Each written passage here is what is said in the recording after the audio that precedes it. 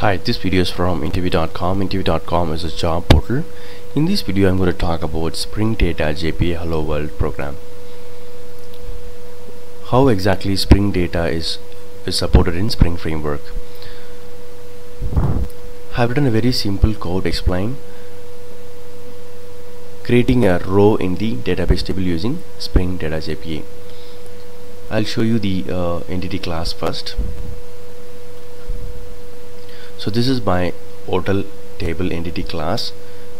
Already I have created a table called hotel, and the main intention of Spring Data JPA is to avoid boilerplate code. Okay, so I want to just show you an example for boilerplate code. Before Spring Framework, we were using a lot of code like this to insert a row in the database table, or if you want to fetch some data from the database, fetch for some row from the database, you have to write so much of code, opening a connection, execute a query, and closing the connection in the finally block. So this is known as a boilerplate code. One of the main goal of Spring Data JPA is to remove the boilerplate code. I just want to show you the repository. So how Spring is able to avoid such boilerplate code. This is my repository, hotel repository that I've created. It's an interface. I have extended from JPA repository. JPA repository is from the Spring Framework, if you see here. So basic CRUD operations they are supporting. I don't have to do anything else apart from extending from JPA repository. That's all I have to do. Then what I'm trying to do here in the service layer is I am auto wiring my hotel repository interface. Okay, now when I run this Spring application, Spring is doing a lot of tasks behind the scene. That means they are generating a lot of code for us. I've just extended from JPA repository. I don't have any implementation for saving, updating, retrieving, deleting. I've not done any code for that. So Spring is going to generate a lot of code for all these methods. I'll be showing these methods now. If you see here, these are the methods JPA repository supports. So for these methods, Spring will generate the code when I run this program. Okay, so I've just in the service class I've just auto wired my hotel repository and I have extended from the JPA repository. That's all I have done.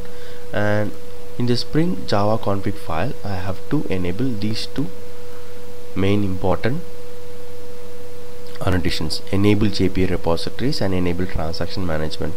And here I have to give the component scan. The packages will be scanned by the Spring Framework and it will be automatically registered as being in the Spring container. So these are the things I have done. I have not done any code to persist the data in the database. It's already done by the Spring Framework. I'm going to run this code now, then you will understand. So let me start this. So what are the benefits we are getting? It's like ready-made code we are getting. We don't have to write manually all the code to persist or retrieve rows from the database table. So it's handy code, I would say. It's already available and it's very clean. I don't have any too much of code here. So the application started. I'm going to create a hotel here, hotel object. I'm setting all the values for a hotel.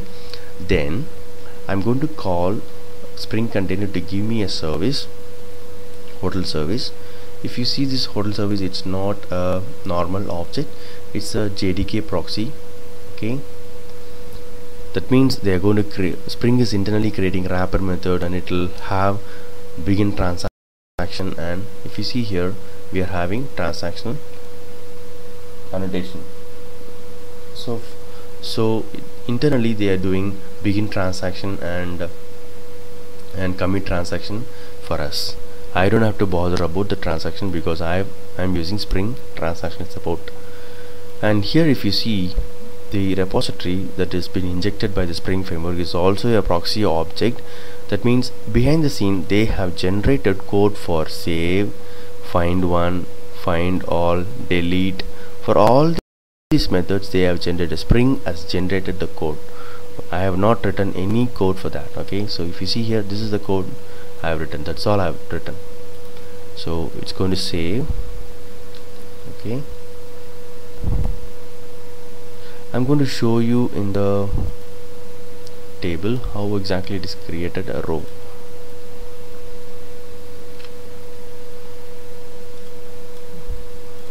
If you see here, one row has been inserted in the hotel table. Okay, so because of this line of code, hotel repository.save, our hotel object has been saved into the database. So this is how Spring Data is helping us a lot to persist data in the database, and we don't have any boilerplate code in our application. So Spring Data's main goal is to remove boilerplate code from our application. Hope this video is useful. Thank you and all the best.